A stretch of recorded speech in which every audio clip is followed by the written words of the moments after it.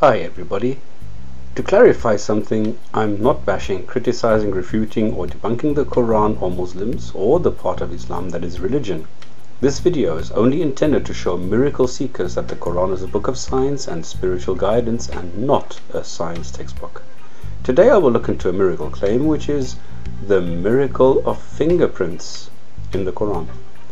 Surah 75:4 says, "We are able to put together in perfect order the very tips of his fingers." Now, I have not found any translation that says otherwise. But from this, some Islamic miracle seekers deduce that the word used for fingertips, bananahu, can be reinterpreted as meaning fingerprints. Are they trying to rewrite the Quran? Applying my three truths test, I will establish three things. Is this really a miracle? Is this really mentioned like that in scripture? And does it reflect reality? The first test, therefore, is whether we have alternative explanations for fingerprints in the 7th century CE. If we go into the history of fingerprints, we see that a number of civilizations well before the 7th century knew about the uniqueness of fingerprints. The Babylonians and ancient Chinese even used them in lieu of signatures, 2,000 years before anyone could even spell the name Muhammad. We see that the mentioning of fingerprints would not constitute a miracle, as they were known even before the time when the Quran appeared. Result, this claim fails the truth test number 1. The second test will be to see what is actually documented in the Quran. We have seen the wording. As Arabic is not a precise language and words can have dozens of meanings, let's see if this is applicable here too. If I look at the word fingertip and enter the Arabic word into a translation service, I get fingertip. If I enter the Arabic transliteration into a translation service, I push the spacebar and get fingertip. However, if I enter the word fingerprint into any translation service, it shows me a different word. Entering this word into the same translation service, I get fingerprint as expected.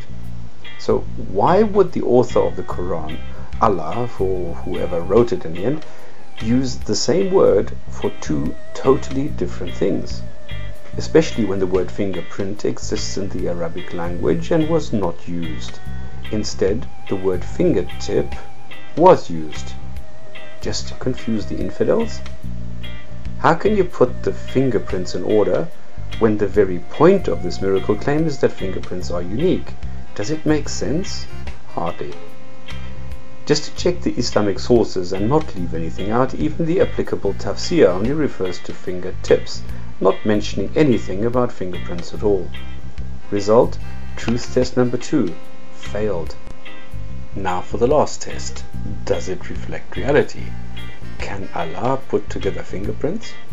Can Allah reconstruct or construct a human being down to the last fingerprint? Well, if you use the wording in the Quran, no. If I look for this word in the Quran, I see it appears a second time in Surah 8:12, which says, "I will instill terror into the hearts of the unbelievers, smite ye above their necks and smite all their fingertips off them." I will not comment the violence of this ayah, but stay on topic.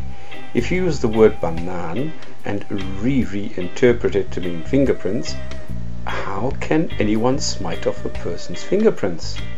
And this is making less and less sense. Was the inventor of this miracle claim mentally challenged, or a zealot who was so intent on finding something sensational that he forgot to check the consequences of his fairy tale? Well, I hate to say it, but this miracle claim fails part 3 of the truth test as well. As for the consequences of this test, it only shows that Surah 75 ayah 6 is scripture and nothing else. It does not invalidate the Quran in any way and does not attack the faith. Thank you for your time and interest.